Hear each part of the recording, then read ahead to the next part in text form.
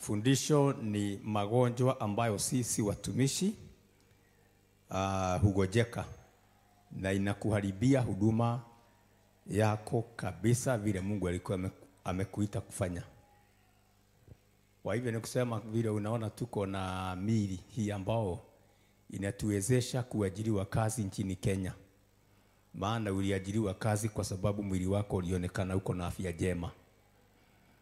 Uliajiriwa kazi kwa sababu kampuni iliona kwamba you are capable to deliver kile ambacho wangetaka.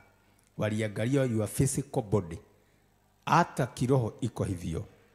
Na unajua vizuri katika mambo ya ulimwengu kuna ugonjwa unaweza gojeka kazi zingine zikushide. Kwanza hata kama sijaendelea sana tunajua Biblia huwa inasema sisi ni nani? Wewe mtumishi, Biblia inakuita nani?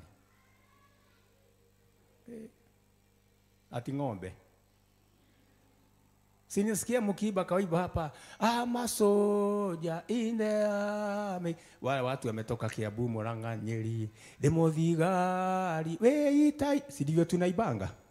Kwa hivyo ni kusema sisi watumishi wa Mungu we are soldiers. Kwa hivyo ni kusema tutashukua mfano mzuri wa asoja nchini pale ambapo tunajua. Sasa mtu ndivyo ajiriwe kazi ya soja. Usikie mtu ameshukliwa na KDF Kenya. Mnajua watu wanapelekangwa uwaja. Wanakaguliwa meno, macho, miguu, kibia, yani nuka fanywa, alafu mnapitiwa katika daktari. Anakupima sasa mara yako na viungo vyote vya ndani vile havionekani. Kuanzia hapo una qualify to be a soldier. Hata kama siku hizi hawakagui kama zamani. Zamani mtu alikuwa anaangaliwa mpaka miguu. Na unajua vizuri kuona kijana zamani aliye na miguu straight ilikuwa ngumu sana. Yaani imwana vijana walikuwa wanajulikana wao ni vijana kwa sababu ya vitu zilikuwa zinaitwa bogoro. Sijui zilikuwa zinatoka wapi. Miguu ya vijana ilikuwa inakaa hivi. Sasa uambiwe usimame straight. Ukiona kijana amesimama hivi straight, miguu ingine iko pande hii, ingine iko pande unaambiwa kwenda kabisa, hauwezi kushukuliwa kuwa mwanajeshi wa Kenya. Siku hizi hawaangalii hivyo sana kwa sababu ya vile hizi human rights zimetokea na mambo mengine. Lakini to qualify kuwa soldier umekaguliwa kweli kweli. Na kama hivyo ndivyo ilivyo, atakuwa a soldier of Christ, kuwa askari wa Yesu unakukaguliwa. Haya, kuna magonjwa mengine mtu angegojeka ama akigojeka akiwa katika military anapewa straight wende nyumbani ruhusa, maana umegojeka hawezi kufanya kazi ya wanajeshi Kenya. Tunakupatia sasa gift zako wewe wende nyumbani kupumzikia huko. Lakini mnajua kuna kazi ambayo hata ukiajiriwa ugojeke bado unakuwa maintained na kampuni, unapewa kazi rahisi. Wewe pika chai, angaliaga kompyuta kama umesoma, angaliaga makaratasi kanga hivyo. Lakini kwa soja, unless siku hizi zamani hakukuwa kitu kama hiyo. Mtu alikuwa anapewa card. Uende nyumbani. Ni kusema sasa services zako haziwezi kuhitajika katika military. Umegojeka. Sasa tuachane na ya kisasa, tujue ya Mungu haijabadilika. Vile alikuwa anataka watu walio na afya njema kutoka kichwa mpaka miguu. Viungo vyote, ugoigoi hakuna, hivyo ndivyo ako mpaka leo. Sasa hii magonjwa ninakufundisha hapa, ukigojeka unakuwa cast away. Unaondolewa automatically. Inaitwa spiritual knockout. Unapigwa nje, hautafanya kazi hiyo tena. Na ndivyo tunafaa kujiangalia. Maana kupigwa karamu nje na roho kuondolewa, si kusema ati Mungu ataangalia sema maana uligojeka, tunakupa pole, endelea. Ni kusema wewe haufai na hakuna kitu utalipwa. Utaambia kwamba ulikataa kujitunza. Sasa unaona kwamba sasa iko uende. Kenya dunia ni nzuri, iko na huruma kidogo. Maana wanakuambia hata kama umegojeka kazini tutakupatia tu marupurupu kidogo. Unapewa pengine kagari, kahurubaru, kajembe, unapewa tu pesa kadhaa, unaambiwa sasa enda nyumbani, unaambiwa sasa serikali imekupatia sasa gift, enda nyumbani. Kwa Mungu hakuna ukigojeka ni kwenda kabisa na unaingia kwenye kaburi la sahau. Ndio nataka kukwambia please, be very careful. Nikikusomea maana nitakusomea kama maine matano, unaenda ukiandikaga kwa moyo na karatasi. Ukiona uko na moja ya hii ni kupigwa knockout uende. Hakuna malipo. Bwana asifiwe. Praise God. So hiyo ndio nimesema nifundishe watumishi ndivyo uondoe mchezo ingine. Hii mavitu na kuranga. Si mnajua mpaka watu wa zamani walikuwa wanaambia kwamba asa Levite kama kuhani kuna vitu usikule na kuna mambo usifanye, maana Mungu alikuwa anajua ukikula hii wewe na wewe ni kuhani, wewe ni Levite, ni Mlawi, ni kusema sasa utakataliwa. Haya, kuna vitu tulikuwa tumeambiwa tusiguze sisi ambao ni Levites. Kama sasa Levites alikuwa amekataliwa kukunywa mvinyo na vitu zingine vya watu. Lakini kuna wengine walikuwa wameruhusiwa. Mkienda kwa sherehe kunyweni divai, mpaka mtu akitaka kutapika atapike. Hana shida na Mungu. Lakini kuhani waachana na hiyo vitu kabisa. Ukae ukiwa imara, kunywa maji plain. Haya, Levites walikuwa wameambia kwamba hata mtu akikufa ama chochote kinaitwa mnyama kikufe, hiyo mzoga usishukue. Hata mtu yenu usiguze mzoga wa mwanadamu ama mtu, utanajisika. Lakini mtu wala wengine walikuwa wanaambiwa wewe mtu akikufa pelekeni nje, hata kama ni mnyama tupa kado. Kwa hivyo nikusema wako na boundaries.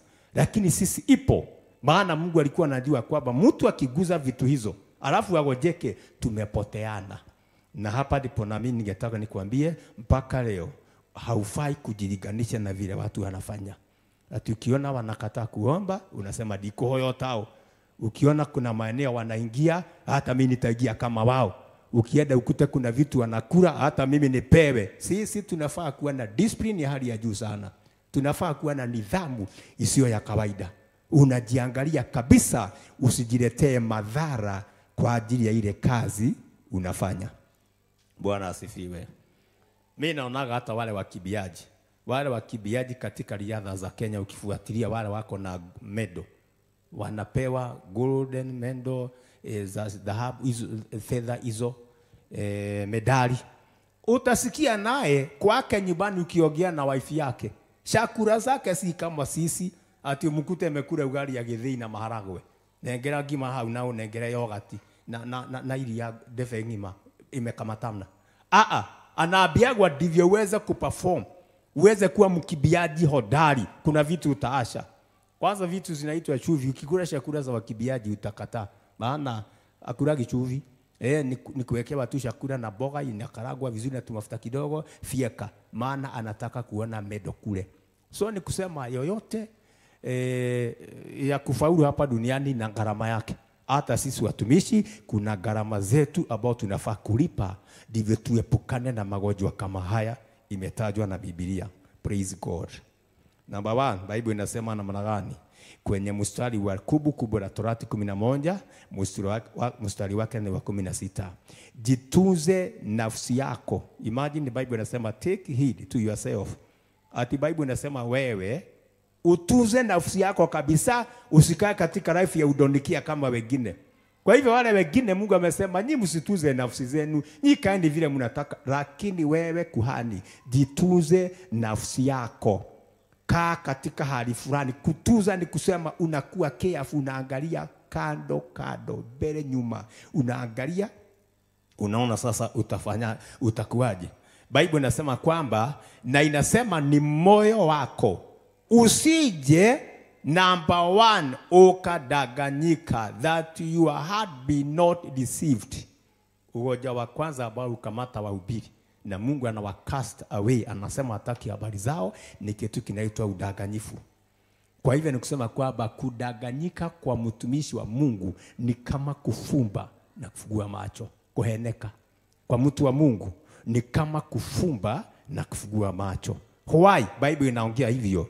Mtu akigonjeka hii ugonjwa wa kudanganyika, ndio inafanyanga mtu aamini miungu migeni na aondoke katika imani ya kweli. Maana hivyo ndivyo ilifanyika kwa watu hawa. Wakidanganyika, Bible inasema mukageuka na kutumikia miungu mingine na kuiabudu.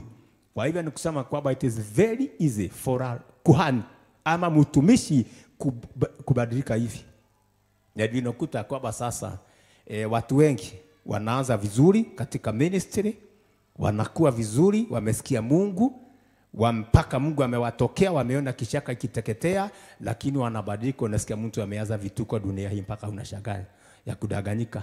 Unadanganyika, unaanza kuuza vitu vingine kama vile niliwaambia, na vile tunasikia na masikio yetu, maana inafanyika hapa nchini ya kuuza. Unasikia mtu amedanganyika na ameanza kufundisha doctrine zingine, sijui zimetoka wapi. Mimi niko na my friend mhubiri, hata tulikuwa tunaongea na my friend Bishop jana, maana tunamjua sana, mtu wa Mungu mkubwa. Alikuwa anatengeneza mikutano, mimi nilikuwa namtengeneza mikutano kwetu Nyandarua. Tukiweka posta zake hivi, ranchawa zote Nyahururu zinafungwa. Wote wanakuja kwetu, wanakuwa na sisi for 1 week, wakimsikia paka evening. Saa hii tunamsikia akiongea katika radio, unamsikia akiongea katika TV, katika shows, TV shows. Unashindwa kama ni yeye, maana ameingia kwenye doctrine zingine za kutetemesha. Kwanza nilisikia akisema kwamba siku hizi hata hakuna haja kwenda makanisani. Mkienda makanisani ni kudanganywa, mnadanganywa. Mtoe masacrifice na nini? Mnabiwa, mnaporaporwa. Na yeye alikuwa anatuitisha sacrifice paka tunatoa sturu na vitanda vile tunalalia. Akibesi hiyo neno la sacrifice na mambo mengine, vile Mungu atatuokoa. Lakini kwa kudanganyika kwa moyo, kwanza nilisikia akisema kwamba siku hizi hata ukisikia wahubiri wanakuambia tubuni, tubuni. There is no repentance katika Biblia. Yesu alikufa mara moja na akatoa dhabihu moja ya kutosha. Kwa hivyo nikusema we are free. Nilikutana na yeye, nikasikia vile ambavyo ananiambia story, ni kama alianza kukunywa. Maana aliniambia kwamba vitu zote jema Bible inasema kwamba ni vyetu. Paka Tusker na Guinness for power. Hata mimi nashukuru hii serikali imepambana na pombe kupambana. Kuna maeneo mengine inatusaidia. Bwana asifiwe. Walienda na watumishi wengine nchi ya Israel. Sikuwa kule. Alafu wakiwa wahubiri wengi katika ndege. Yeye hawajui, unajua ndege unauziwa kile unataka. Kwanza tuita twingine tusichana tumesomea kana kuongeleza Kiingereza mpaka unaona kama Guinness for power imetokana kwa Mungu. Kana kuletea zote hapa. Which one do you like? Which one? Ukikumbuka huko hewani, alafu na pasta hako Ruiru kilomita kama 200. Ni ngugu dhaga shufa kamwe tagoga kamoja. Sasa yeye alidanganyika kagoga tuwili. Alisimama tu kwa ndege akaanza story huko. Watu wakashindwa kwani yako namna gani? Jishe ukiangalia unaona hiyo wekudu si wa roho. Unajua kuna wekudu kwa sababu ya kuomba. Kuna jinsi ni Holy Spirit. Lakini kuna wekudu wengine ukiangalia unasema hii either ni pombe ama bangi. Moja ya hizo ndio imekamata hii jamaa. Na ninakupatia habari ya mhubiri na mjua. Ninaweza kukuonyesha ndiye huyu. Tumekuwa na yeye nyumba moja. Amekuwa mikutano, ameniinulia kanisa mimi nikiona inajaa watu mpaka nje, akiwapatia sound doctrine. Lakini udanganyifu wa 1 day ikamtupa bali. Bwana asifiwe. Abia mwenzako nawe na uhane ugua. Kiona Bible inakupatia warning, inakwambia usidanganyike. Si mnajua hata mimi mhubiri naweza danganyika niwaletee vitu kwa hapa mshagae. Usikie nikiwaambia Roho Mtakatifu wa Mungu amesema ya kwamba kutoka leo kila mudada wa Fellowship-Ruiru kitabakishwa. Na niseme kwamba asema Bwana wa majeshi. Ona Mungu kila itabaya huko. Yote kila mtu mpaka juu.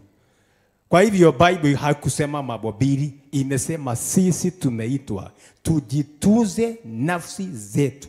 Mioyo yetu isije ikadanganywa.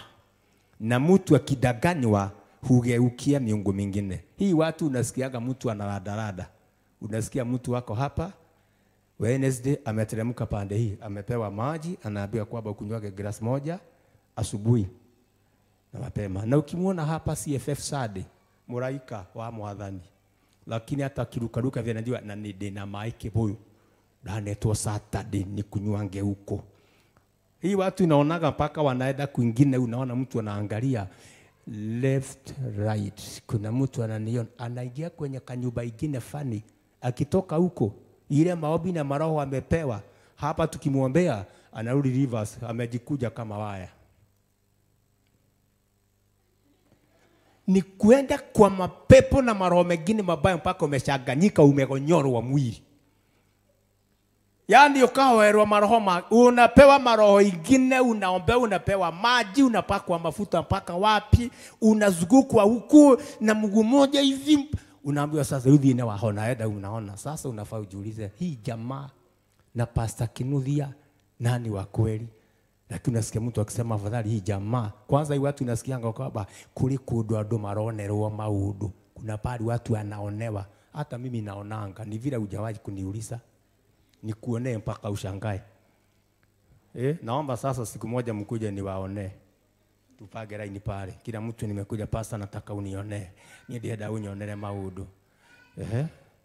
Uone vile mimi nitakwambia, mimi kulingana na vile ninaona Mungu ananiambia unipatie kila kitu uko naye ulete kwangu ndivyo ufike biguni. No mrehe. Na nikwambia mpaka hiyo kitanda unalalianga zote ukuje pamoja ulete. Ningemuonera momake. Kuna watu wako hiyo katika hiyo life. Hata wengine walionewa wiki hii. Hii naamnya suddenly yote marathi kuonera. Unajua nabii alisema kwanza wanaitagwa dugata. Ukisikia hii mastori ya dugata ya Ngai ila yonagira andu na guku, dugata ya Mungu ambaye inaonea watu. Kwanza laini hii ya Tureli wamejaa kuja kareli ni Ruiru, unaona kutoka pale Spinners kwenda mpaka bypass, mundu onagirwo ni andu aigana, ambia mwenzako 4. Naona wengine mpaka wako karibu kuulizana amenye ile kwa gona kenionagirwo hata yeye anaona ngiwa. Wamejaa pande hii. Kwanza Ruiru ni kubaya sana, unaenda kuonewa. Kwanza ukisikia kwamba mtu anakuambia kwamba na hapo kwenu your uncle when witagwo bugua hii, bugua ni wotuetwo hii, ucio ni worakoroga, unafungua moyo yote bili. Hiyo sasa inakamataga mtu yote aliye na seal ya utumishi. Kwa hivyo ukiona watu wamejaa pande hii, usifikirie ni hautakuta normal people, atukuta washirika wa kawaida. Ni mtu yote aliye na mwito, maana amedanganyika kwa sababu ya kutoelewa. Na mtu akidanganyika anapotea. Praise God. Kuna watu wangapi wameondolewa katika destiny zao ama kwenye pali ambapo walikuwa wanafaa. Unaona mtu ameonewa, alafu ameambia kwamba hiyo kanisa urathoma niwe eroraga kiheo giako. Hiyo kanisa ambao unasoma, kama wengine walikuwa watu wazuri sana wangu ambao walikuwa wananisaidia kazi, nilikuwa naona watu hawa nyota yao itang'aa, wataenda bali, alafu wakaenda wakaonewa, wakaambia kwamba dugate yori inafanga wa gukuraga ikumuraga mtakufa wote. Sasa niliona watu wameenda, maana walionewa kwa kudanganyika, wakaondolewa kwenye kizima chao. Maana kila mmoja kuna ile kizima Mungu amesema ukunywe ndivyo uweze kunenepa, uende ukazalia bali. Sasa shetani kwa udanganyifu wake huhakikisha amekung'oa kwenye hiyo kizima ndivyo uende ukakufie bali uwe nothing. Bwana asifiwe. So hapa ndipo tunafaa, ndivyo mtu asidanganyike, ndio tunafaa Roho Mtakatifu wa Mungu tushikamane naye namna hii. Number 2, tuwe na gift za discernment. Gift ya discernment before isaidie mtu inakusaidianga wewe. Unaelewa ya kwamba hiyo spirit imeongea, it is not from God. Haijatoka kwa Mungu. Ni roho ya kuniondoa katika maeneo yangu initupe ije. Ndivyo sasa nipotee. Bwana asifiwe. Praise God. Mukageuka na kutumikia miungu mingine. Si tunaelewa mtu mmoja ambaye alikuwa anaitwa Harun. Mbona hakukudanganywa wazee wa Israeli? Kwa nini wana wa Israeli hawakuenda kwa wazee, walienda kwa Harun direct? Ndio walienda kwake wakamwambia, Harun, sikiliza advices zetu. Tunaona kwamba Musa amekaa sana. Ni kama Mungu alimshukua waenda wakakae naye milele biguni. Atumuoni. Sasa I think the best thing tutengeneze dama na tuanze kuiabudu. Na Harun akawa mwepesi sana wa kudanganyika na kuiba wimbo yao. Maana sasa roho ya kudanganyika, nimesema ni kama kumesa dawa ya malaria vile mtu anamesanga. Najua dawa ya malaria iwekwe kwa mdomo, ni kuweka unameza na maji unamesa. So roho ya kudanganyika ni kama hiyo, unaweka tu kwa mkono, unaisikiliza, unaweka inakuwa kwa tumbo. Sasa shetani anajua it is enough, amepotea. Bwana asifiwe. Suleiman, kuna mtu ambaye hatujui habari zake. Suleiman mtumishi wa Mungu Amejenga hekalu mpaka leo ukienda Israel utaiona na macho yako. Haijabomoka, uniambie ni miaka mingapi? Utakuta wacha hizi zetu tunajenga inabomoka na siku 3. Ya Solomon mpaka leo igari ipo imara. Ukienda utaikuta imesimama imara. Suleimani ambaye Mungu anamwambia, utakaro nitakupatia.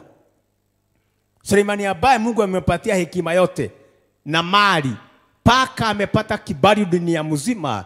Bible inasema Suleiman alipogojeka ugonjwa wa kudanganyika, alisahau na Mungu kabisa na akafanya vituko ambavyo mnaelewa vile alimalizia. Bwana asifiwe.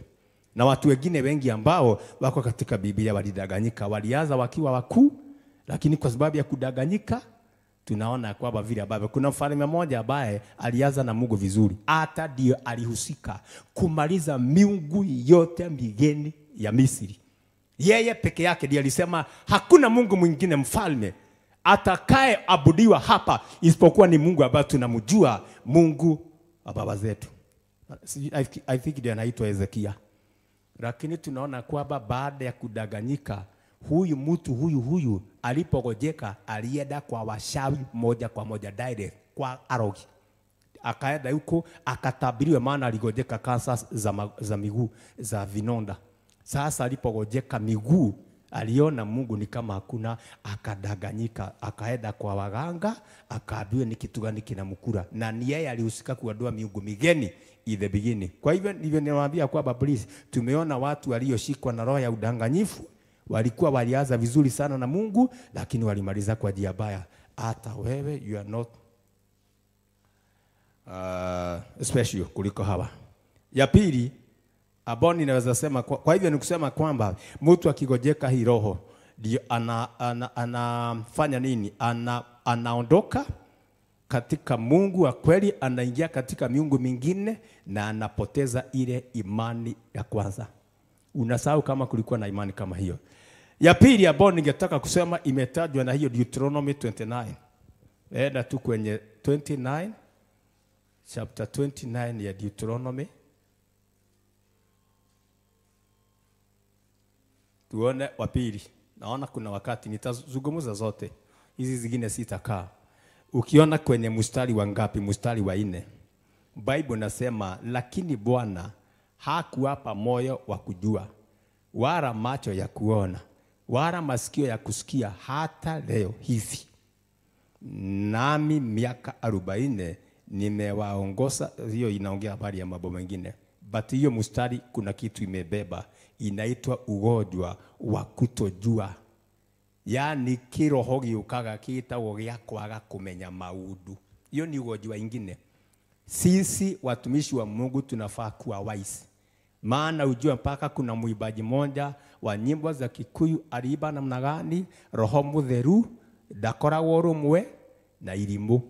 Roho Mtakatifu hakuwagi pamoja na wajinga. Kwa hivyo ni kusema ujinga ni pepo baya na ni ugonjwa wa watumishi. Sisi watumishi tunafaa kuwa full of wisdom.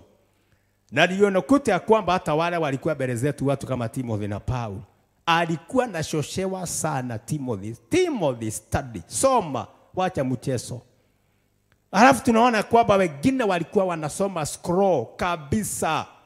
Mafarisayo na walikuwa watu wabaya. Ndivyo mtu aitwe mfarisayo, alikuwa anasoma kusoma. Walikuwa full of wisdom.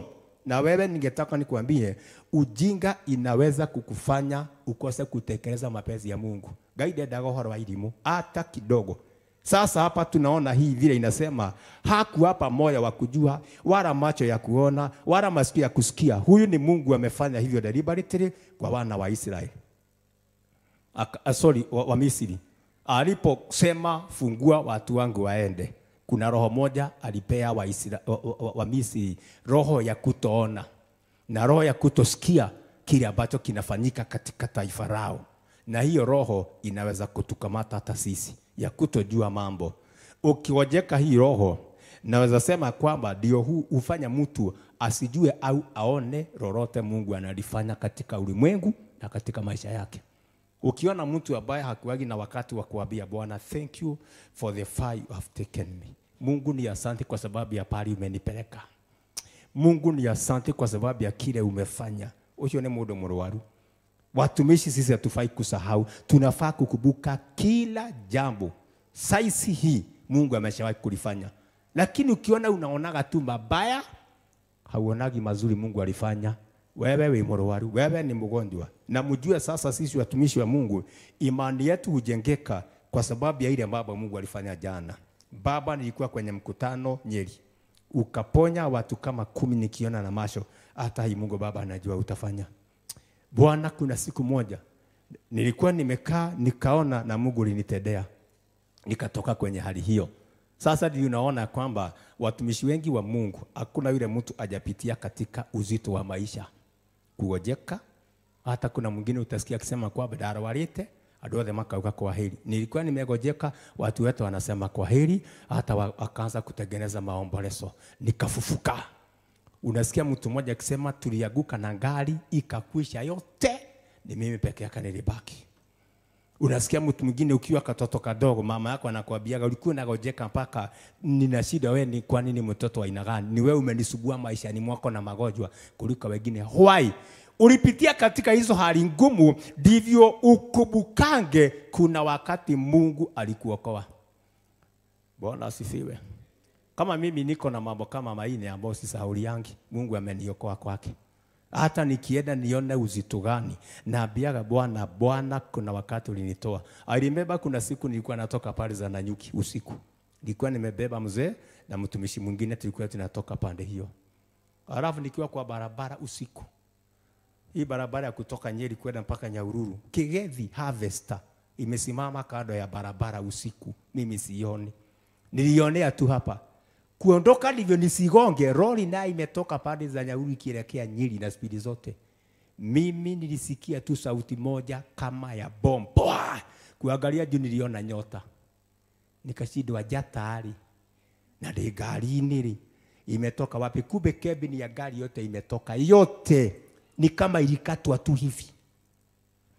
Alafu shuma moja ya ile Agoline ilikuja ikapiga ile kiti mmoja wetu alikuwa amekaa, ikatokea pande ya nyuma. Na huyu mtu ndiye bishop wetu sasa, anaitwa Bishop Kinuthia.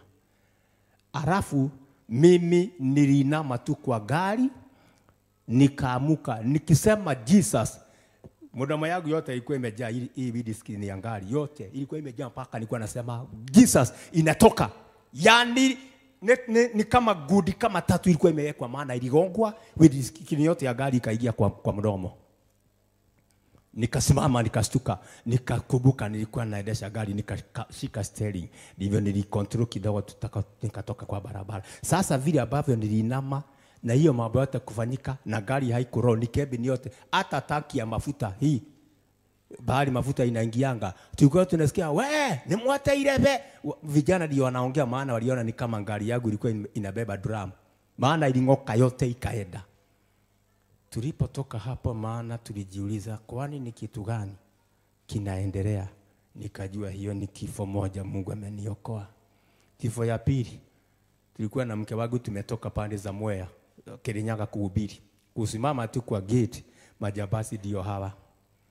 Wakaniambia pastor, unataka tu test ndivyo ujue ya kwamba it is real, maana mnasemaga nditoi. Nikaulize mna test ya nini? Si mimi najua ndi buduki. Maana ungesema wa test, kuna kisho ingekuwa hapo. Wewe umelema test. Niwaambia kwamba please msitest, tunajua sasa. Wakasema mama lete be, tukaporwa na vieti nyingi na mambo mengi, na ni kwa barabara tunatoka.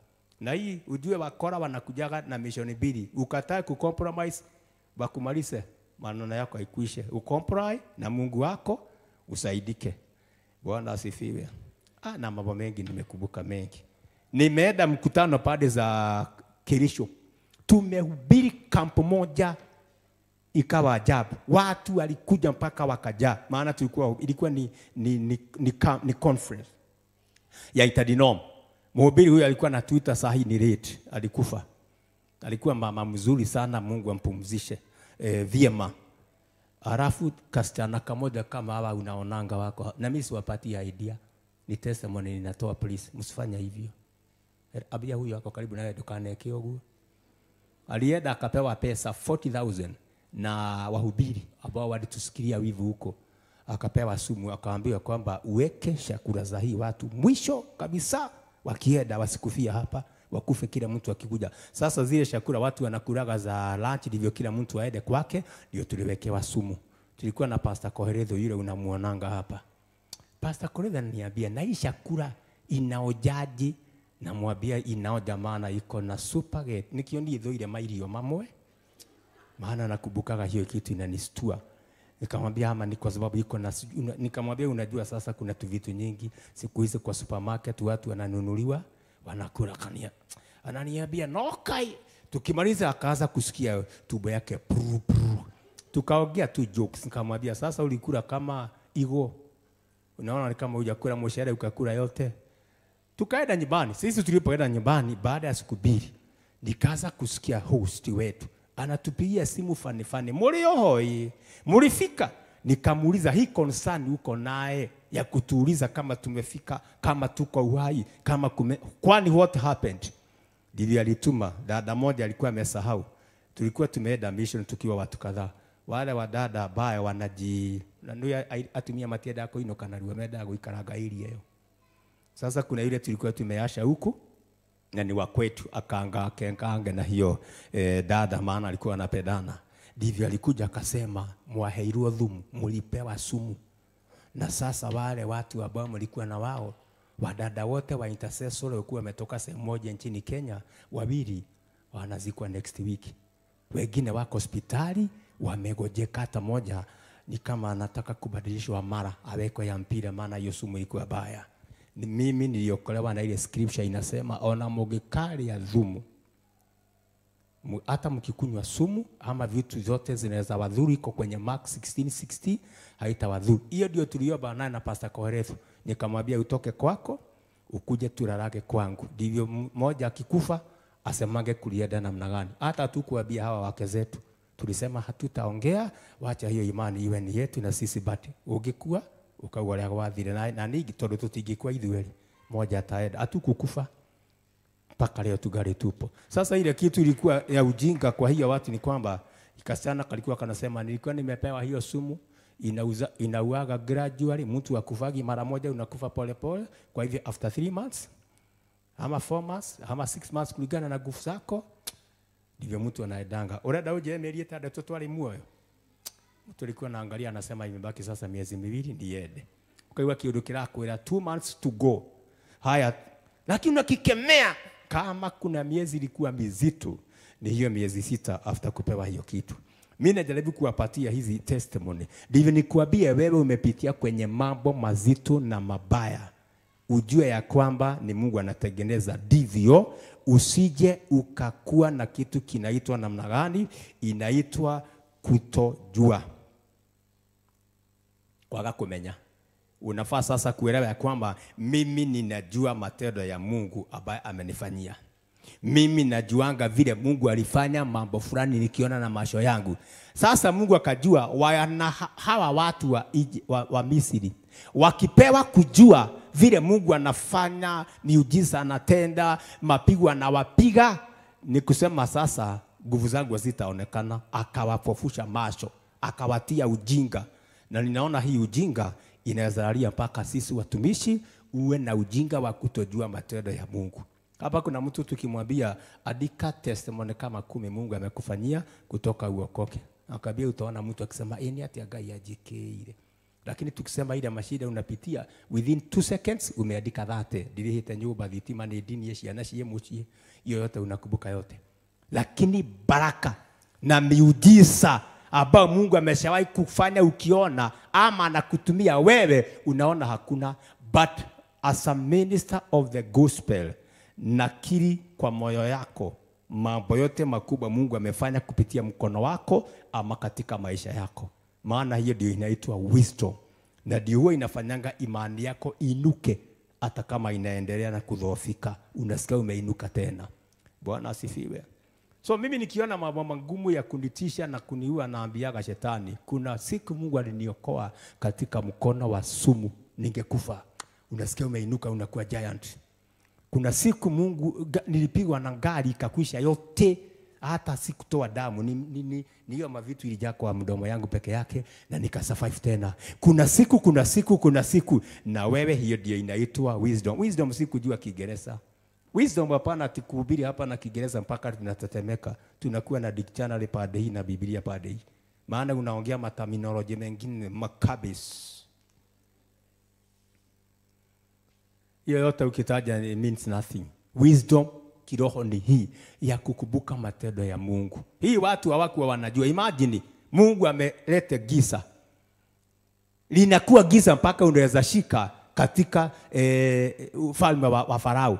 Lakini the following day amesahau. Anasema hamwendi pahali, wote kodo muradhie. Muko hapa. Mungu anamaliza ng'ombe zote. Anamaliza kila kitu. Analeta shawa, analeta vyura. Wanasahau vile kulifanyika jana. Na sisi ni kusema kwamba hiyo kitu tusione kwa njia mbaya, tuione hata hiyo inaweza kuwa shifted kwa watumishi wa Mungu wawe wanasahau. Na ukisahau, I tell you, utashokeshwa na Mungu haraka. Utakuwa unaona kama Mungu hakuagi na power. Bwana asifiwe. Haleluya. Kwa hivyo hii ndio huwa inafanya mtu asijue au aone lolote Mungu amemfanyia. Kwa hivyo hii ndio inaondoaga kelele. Kutosahau ndio inaondoaga kelele kwetu. Ukikumbuka matendo ya Bwana hautateta. Gaidro na tawe na mpango wa kujuraga. Mungu naona uko na mpango wa kuniua. Mungu ninaona kama umeniashiria. Mungu naona ni kama uko pamoja nami. Hizo story ukisikia kwa watu wamegojeka ugonjwa ya kusahau matendo ya Mungu ambayo ameshawahi kufanya katika ulimwengu huu. Haleluya. Maana tufai kuwa na mateto, tunafaa kuwa na full of praises. Yani tunafaa kuwa tumejaa sifa kwa Mungu na kutabua matendo yake. Tunaongea kama Daudi. Haya, ingine ningetaka kutaja imeandikwa kwenye Zaburi 119. I hope unaandika. Hii yote kumbuka kisho ilikuwa ni magonjwa, eno ni milimu. Na ukigojeka moja ya hii, you are out. Haya, nimesema ni Psalms 119. Wakati wangu ni mzuri. Yule ameongoza ibada, Mungu ambariki, amenipatia masaa mazuri. Alafu tutasoma kwenye verses 70. Angalia vile anasema, mioyo yao imenenepa kama shahamu. Mimi nimeifurahia sheria yako. Their heart is as fat as grease, but I delight in thy way. Ugonjwa mwingine mtumishi akigojeka utamtupa nje, ni ugonjwa wa kunona moyo.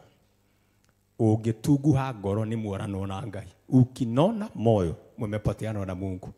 Sisi watumishi wa Mungu tunafaa kuwa very careful. Daudi anaongea habari ya watu wengine, mioyo yao ndio imesababisha wakose na adabu mbele zako. Lakini mimi nimekataa. Hasemi moyo wangu umenenepa, amesema mioyo yao. Kuna watu nimeona wako bali na ile vituko wako nazo ni kwa sababu ya kunona moyo. Na mnajua vizuri kuna mtu mmoja habari kwa naitwa Yeshuruni. Ukisoma kwenye kitabu cha wapi, I think it is Deuteronomy, if I'm not wrong, 32:13. Wacha tuone kama ni hiyo. Deuteronomy ndio kumbukumbu la Torati. Nimesema 32. Taona kama ni hiyo verses 15. Mtu habari alikuwa mzuri, lakini aliponona moyo, angalia ile vituko alifanya. Lakini Yeshuruni alinenepa, akapiga teke. Amenenepa, amekuwa munene, umewaanda, ndipo akamwasha Mungu aliyemfanya. Imagine Bible inasema, but Yeshuruni waxed fat and kicked thou at waxen fat. Inaongea habari ya mambo mengine, lakini Kiswahili inaongea vizuri. Yeshuruni aliponenepa moyo wake, alipiga teke sadaka. Kwa hivyo ni kusema kwamba mtu akinenepa moyo yake, hii ndio hufanya udharau sheria za Mungu. Mungu atigari kunyitia mikakati ya Mungu. Unaona vile baba alikuwa unakasa kaba sheria za Mungu. Neno rasema obeni bila kukoma. Unaanza kulegeza. Unasema it's not a must uombe. Kama utaenda tu Mungu atakutumia. Unakuta kwamba sasa sheria inasema tufunge kula chakula. Unasikia kama mtumishi haufungi kula chakula tena, unasema hiyo ni ya new believers. Na wale watu ambao wameshipuka siku hizi hivi karibuni ndio wanafaa kufuga kula chakula. Sisi tulifunga miaka ya zamani kabisa. Hiyo ndio inaitwa kuregeza kamba. Haya, ukinenepa moyo ndio mtu anakuaga sasa na mdomo wa kuongea ronano bila kujali. Ukisimama hapa unaongea kama hii madhabahu ni table room yako. Unaongea kama uko kwako nyumbani. Ndio kule mtu ule aragia kwake. Wazee kuna vile tunaongea kama mtu akiwa kwake. Hivi unaona nikiongeanga hapa, wewe ukikuja kwangu usikilia naongeanga hivyo. Ati nasema ni mukoruga mgimo mothi. Moko agira getheri, uongea hivyo, hiyo ni ujinga. Kuna tofauti ya kwako na madhabahu ya Mungu. Lakini mtu akinenepa anaongeanga kama ako kwake akiwa kwenye madhabahu. Unaongea sasa mchezo. Unaona mtu anaigiza jokes, matusi, kutogopa Mungu, mambo mengine fani hapa.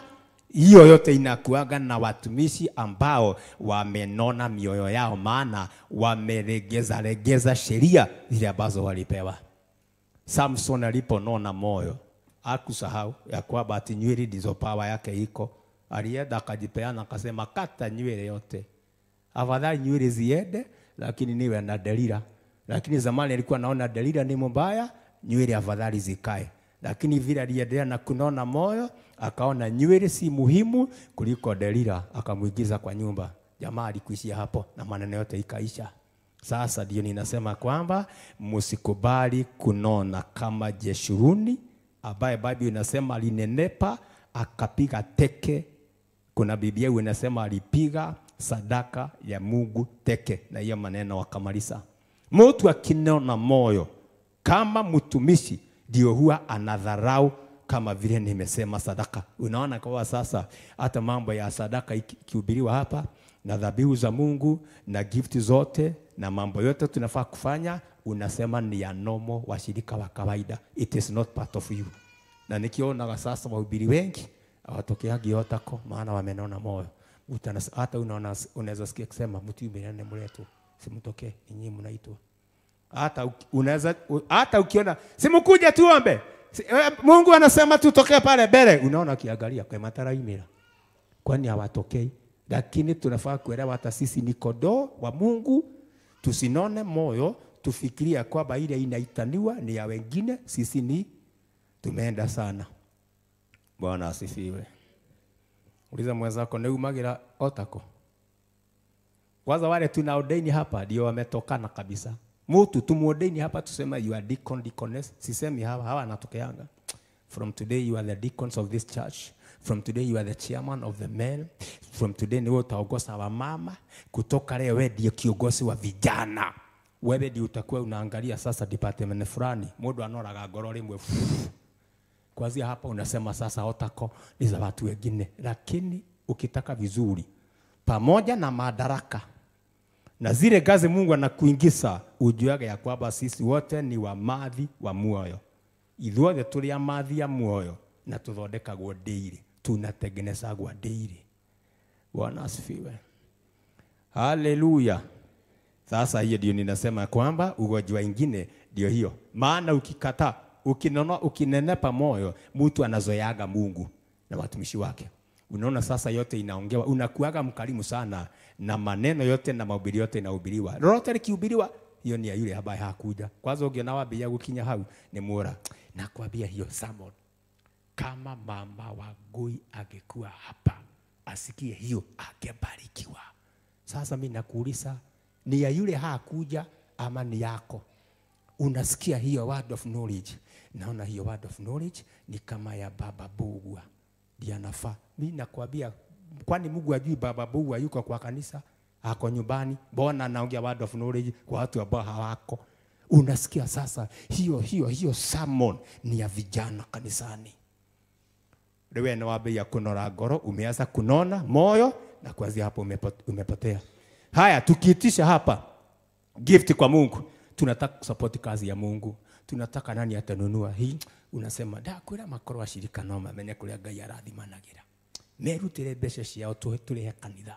Wanaweza barikiwa sana. No igora wabe ya kwaria kama washirika wanaweza jua. Watoe 5,000 na ukwambia tunaweza enda bali na wewe hautowagi maana umenona. vile ambavyo Psalms inasema. Lakini ukiwa kwa kanisa unafaa kuelewa ya kwamba kila sauti, muongozo wowote Mungu ataongea ni part of me. Sio ya yule ambaye hakuja ama anybody else, ni mimi ninalengwa na neno la Mungu. Utasaidika milele. Bwana asifiwe. Maana hii ndio huwa ina create kitu kinaitwa pride. Hii pride unaionaga iko na watumishi wa Mungu. Mweteo si kunaona mwili, mweteo ni kunaona ngoro. Ukiona mtu ameanza kiburi, maana ukitaka kujua ameanza kunaona moyo ni kusikia kiburi inainuka. Show off. Why not me? I'm the one who is supposed to be there. Sijui nini. Yani hiyo yote ni ugonjwa mbaya ya kunona. Na Mungu of course na watu wanono hawakuangi marafiki. Mnajua vile alifuruga watu kule Egypt. Wakati watu walikuwa wanatoka kule kwa Farao. Walipoenda Mungu akakasirika. Alisema watu wote wanono nitawamaliza wote. Wote. Andũ arĩa atungu mathirĩire hau othe. Mungu alikuwa anaangalia mtu yote ametoa tubo strike down. Mtu mwingine ametoa pande hii gata finished.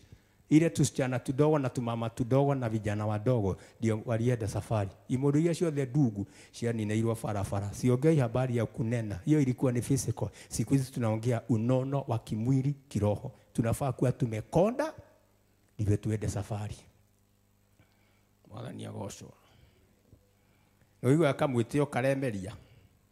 Unasikia kamwitio kwanza ukiongoza ibada uone mambo imesucceed vizuri, kumeenda vizuri, mtu ananonaga mara moja. Hata sisi wahubiri nikiona sasa I have a successful church imetoka hapa mpaka kule kwa barabara kuongeza every day.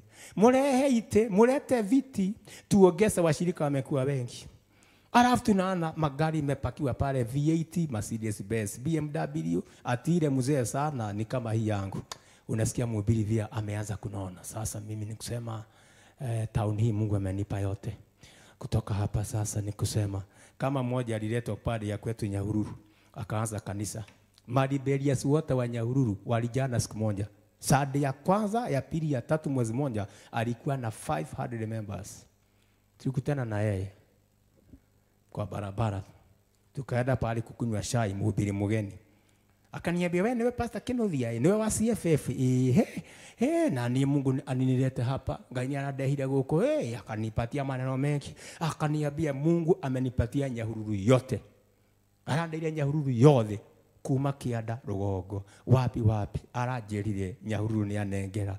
Kwanza alitumia neno impaka na kubukaga. Ndiramuria Ngai, ungihe Nyahururu ri ingikimeraga nie nditau. Mungu kinipatia Nyahururu yote, mimi ni kama nani nikatae? Ngimuria nginya nie leo ndire wera ndaruta guko. Na uriria Ngai. Nisuulize Mungu. Akaniambia unajua sasa Sunday moja tulikuwa na 600 members. Na niye ndio ndina andu 120 na miaka 5. 120. Miaka 5 tukisema glory. Last year but one tulikutana na yeye pale Kibo akiuza mashamba. Nilimulia nani ndio nataka kumenya mimi naona ni wewe ulikuwa naitwa 1 2 3 si ni wewe ulikuwa na kanisa fulani Nyahururu. Akaniambia yeni na nimekuona hapa ukipita ukienda na angaliaga naona kama wewe ni Pastor Kinuthia. Nikamuuliza unaenda wapi? Akaniambia mimi nakuaga tu humu. Nikaulizia anafanyaga kazi gani? Ngigwa endagia migunda na guko matu. Ulawanetwa Nyahururu yothe Rugongo na Kianda. Na juu alinona, alinenepa tu mara moja kwa kupea washirika. Aliponona akapiga sasa sadaka ya Mungu teke. Sasa anauza shamba. Wewe naye wathaka ulienda gioshoro guko na kafuyo. Takuwa nuuliza hapa jugu karanga. Tunasema githura tu wewe dagia kiria si wewe ndiye alikuwa anatuongozea ibada hii. Sasa anauza jugu karanga. Dawa ni membe na suragu na sigiriri na zote we. Pana cheza na Mungu. Mungu kukupiga teke ni kama daburau ukinona moyo. Bwana asifiwe. Abia ya mwenzako ya mwisho imeandikwa kwenye proverb. Tuende kwenye proverb tuone. I hope unaandika hii magonjwa yote ndio haigojekagi washirika. Washirika hawakuagi na problem na hii. Hiyo haiko kwao. Sisi ndio wenyewe tunakamatangwa na hii. Proverb 14. Proverb 14 verses 10. Moyo hujua ushungu wa nafsi yake. The heart knoweth his own bitterness. Abia mwenzako bitterness. Ugonjwa ingine inaitwa bitterness. Bitterness, mtu akiwa bitter katika moyo wake, ni kusema Mungu atamtumia tena, atamkataa. Gaide dagado bitter. Na bitterness imeandikwa several times katika Biblia. Bitterness ni ile ushungu watu wanakuwa naye wakati ambapo umekuwa provoked na jambo lolote. Mtu amekusegenya, mtu ameshukua vitu zako, mtu ameongea kinyume na wewe, vile una react. Ndio naonyeshana kama uko bitter ama uko bitter. Na mnajua sasa bitterness madhara yake. Bitterness mtu akiwa naye ndio huwa inazuianga Mungu akutumie. Hii inamaanisha kwamba ina limit kitu kinaitwa God's grace and his power. Inadhibiti neema ya Mungu na nguvu zake. So Mungu akitaka kukuja kwa sana, anakuta kitu kinaitwa grace proof. Kama vile tunakuwa na waterproof, fireproof, hizo zote. Nayo bitterness ninaweza sema kwamba ni grace proof. Yaani Mungu anataka kupenya, lakini anashindwa atapitia wapi. Anajaribu kuingiza nguvu zake kwako, anashindwa ataenda wapi, atapitia wapi, kwa sababu ya kuwa na moyo wa ushungu. Wale watu ambao wanakuaga soft, wanasamehe haraka. Mtu hata kufanya namna gani, unaona tu amekasika dakika 5 alafu anainuka. Mtu huyu ni material nzuri sana, ni gold kwa Mungu, atatumiwa mpaka afike pale Mungu alikuwa ametamani kufika. Mtu ambaye ni bitter, unasikia mtu mpaka anaongeanga ushungu kwa ajili ya mtu fulani. Mimi nasikianga hata kuna mtu mwingine vile alikufanya, akitaja unaona machozi yanatoka. Nidirika na ganyabura mabailo libakeita we mutemo mudoge udhiro ninga we ni miti ngumu. Nakubukaga bwana yangu vile alinifanya, na mliachana zamani. Hata alikuasha wakati alikuwa na katoto saisi. Lakini kijana yako saa hii ndiye anafuruta mikokoteni padeni mzima. Lakini bado unasemaga nidirika na galira maithori. Hiyo bitterness ndio imekulimit. Otherwise you are very good, wewe ni muombaji, uko na roho, lakini ni mgumu. Roho wa Bwana cannot penetrate. Roho wa Bwana hawezi kuingia ndani yako ndivyo aweze kukutumia na mambo mengine mazito kama haya. Bwana asifiwe. Bitterness ubomoa kazi ambayo uliyofanya zamani yote, unaiteremsha within one day. Na ni vizuri kujua kazi ile umefanya inabomoagwa na mambo gani. Ile kazi ulifanya for 10 years unaweza ibomoa within 10 minutes. Yote iwe ni daborau kama nyumba ya gorofa imepigwa na tiga rakaju. Na wewe unafaa kuelewa kazi ya Mungu niliyefanya miaka nyingi na bomoleagwa na nini, na kitu kinaitwa regrets. Regrets za I wish I knew singefanya. Kama sasa wale watu ambao wametusupport hisi ambao Mungu amefanya tufike pale tumefika. Sasa wewe ni ordinary believer, umetoa pesa zako nyingi, umenunua viti, ukanunua speaker kama hii, alafu mnakosana na mhubiri kafura. Unaenda. Ukienda, shetani anatumianga opportunity hiyo kubomoa ile kazi ulifanya. Kama ningejua singenunua hizo viti nilinunua kwa kanisa hiyo. Ukakosa kuelewa viti ni vya ufalme wa Mungu, si za dini hiyo. Unanunulia mhubiri gari peke yako, anagurumisha kwa barabara, unaona ikipita na mmekosana naye ameenda. Koroni doi, hiyo gari digi agurire. Kama unakuaga na regrets, either pali ulitoka ama pali ulipo sasa, kwa ajili ya jambo fulani ulifanya, yote iko flat. Tukifika biguni hautaiona.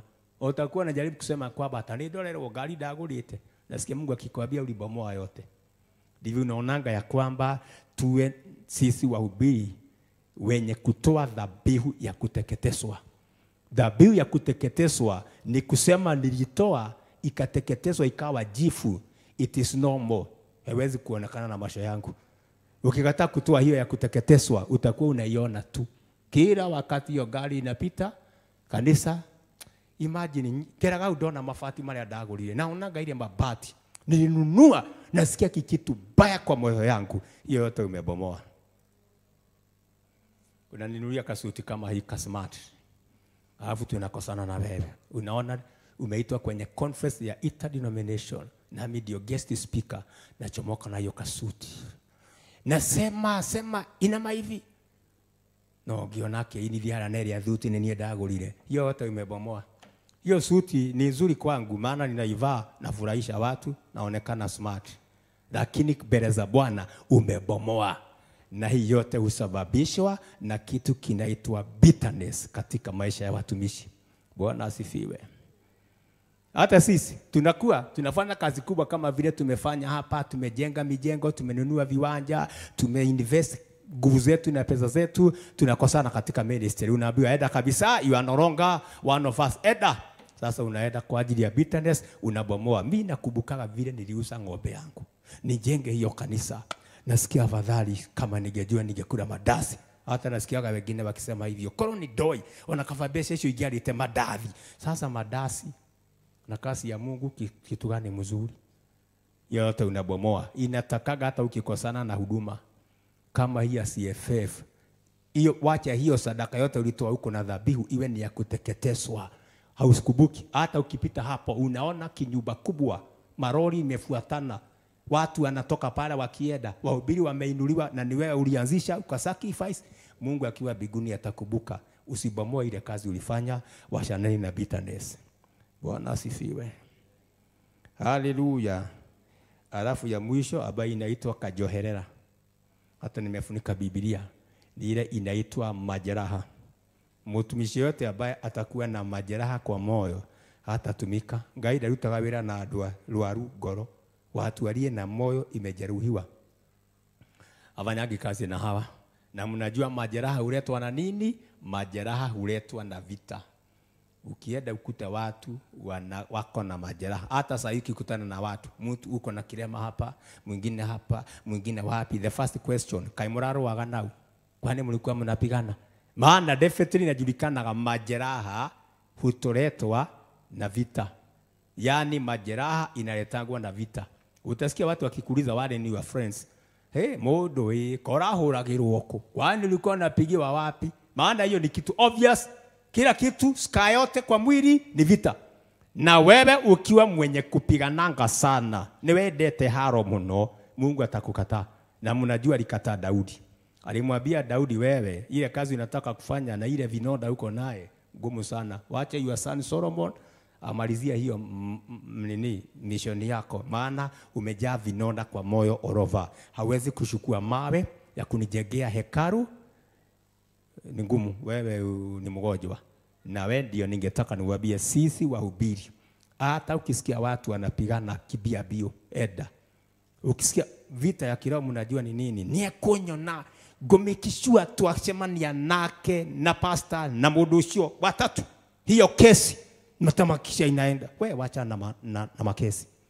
Ati lazima nisikie ni dagiari yoguogire awezi kuongea hivyo ni nyamase, lazima atasema. Wacha neni tafadhali na hii. Hata kama kulikuwa na kesi mlikuwa naye kesho, Malisa, hakuna kesi ambayo hayashagi jeraha kwa moyo. Hata mkisofu, uona mmekaa chini mmesofu, mmekuwa na mtu mwenye hekima, wewe umeongea hii, wanawasikilizana, obeeni mwende. Yenyewe mmeondokana, vita imekwisha, lakini jeraha liko, na jeraha ni jeraha hata ukifanya nini. Bwana asifiwe. Sasa tukipigana na dada huyu ama mtu mwingine physical vita, hata sasa tuteganishwe, mtu abiwe inuka, na wewe inuke mtikona na lingi, yenyewe tutaenda nyumbani, lakini kurarako mtu ataenda na kurarako yake kwa nyumba yake. Kudio tuenda kufaka jifi na vitu zingine ndio upone.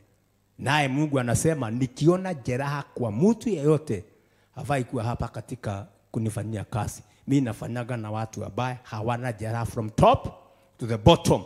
They are smooth. Bwana asifiwe. Ni Mungu tiga bara. Abia mwenzako nitwahoria bara. Abia mwenzako shokia thibo. Rudisha fibo ambao ulikuwa umeishomoa na kusema tutaonana na yeye. Niye gutigirira shira ucio ni washirwo. Nitahakikisha hiyo shira yote tumeshira. Mara ngapi nyinyi ambao mmekuwa na mimi zamani, wale watu tumeazana na wao, mara ngapi mmeniona kwa kesi ati nimeita yule na huyu ati wakae?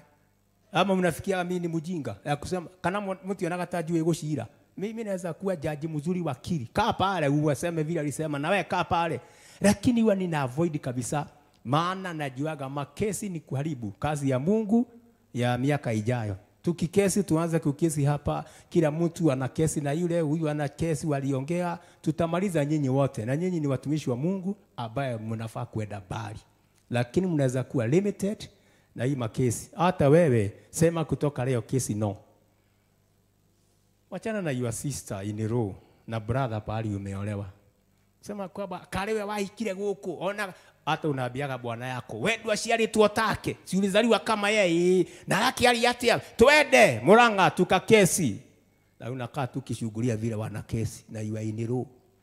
Au unasema kwamba eni uratunyoneki, marako ile todo niwe kitida miba hapa, wewe achana kitida miba na first born. Kesi yote hata kama ni ya wapi ama wapi, lazima itaasha jeraha. Bwana asifiwe. Ningutigirira mami my mother in law ni twaria nake ndeto icio, ndingituika kalewe waikire, ni aliolewa huko akiwa peke yake, tuliolewa wote. Sasa unaona tu sister twingi in law, wewe umetoka Murang'a, mwingine Kabete pande hii, mmeshukuana mmeng'oa mpaka mkoroini karahau, mnaanza kukesi. Mkirudi pande hii ile jeraha huko naye, na wewe ndiye ulikuwa targeted, maana wewe ndiye mtumishi wa Mungu. Mungu amalizie makesi na wamalizie sasa mafujo na vitu zingine hawaifai. Tusimame. Nimeenda karibu nimalize ya first service. But imekusaidia, maana hii ndio itazuilia watu wengi na imezuilia wengi kutumika katika kazi ya Bwana. Simameni niwaombe, alafu tuambie Bwana, sisi ni watumishi, Mungu tunaomba utuhurumie, tuondolee mambo haya. Nimesungumuza matano, maana ndio imefanya wengi wakose kutumika. Nimesema ya kwanza inaitwa kudanganyika, ya pili inaitwa kutojua, we are not supposed to be fools, we are supposed to be wise. Nimeongea ingine inaitwa kunona kwa moyo, nimeongea ingine inaitwa kiburi, nimeongea ingine inaitwa majeraha. Si kiburi, ni bitterness, ushungu. Baba, ninaomba katika jina la Yesu, mimi nimeongea na watumishi wako walio hapa na mbali, kwa sababu Bwana unasema kazi yako ni nyingi, watendaji ni wachache. Kumbe Bwana, uchache wa wafanyikazi umeonekana, maana umekosa ni nani utatumia. Baba, naomba kwa hawa wote wamesikia ujumbe huu, Mungu Baba, kila moja atajiwekea ukuta wa kuzuilia yeye asikamatwe na magonjwa haya nimeyataja hapa.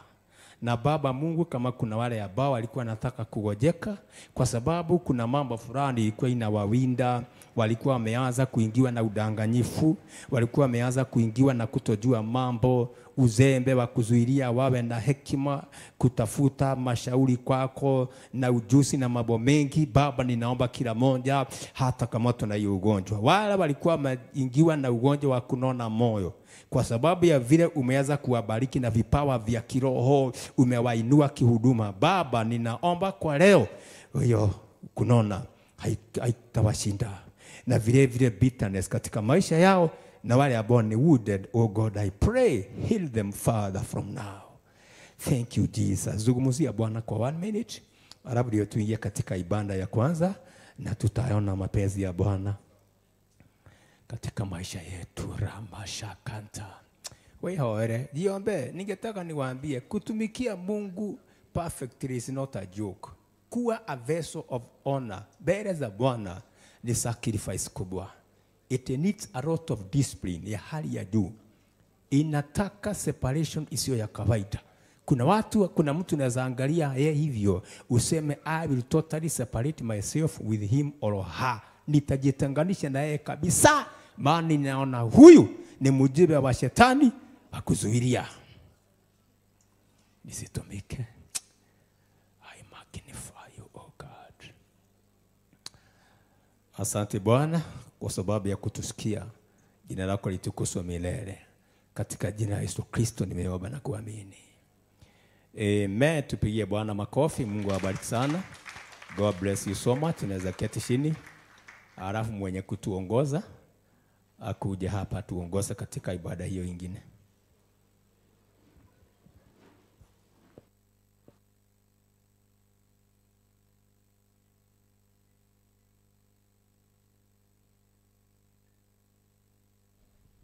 Amen. Pigie Bwana wetu makofi katika jina la Yesu Kristo.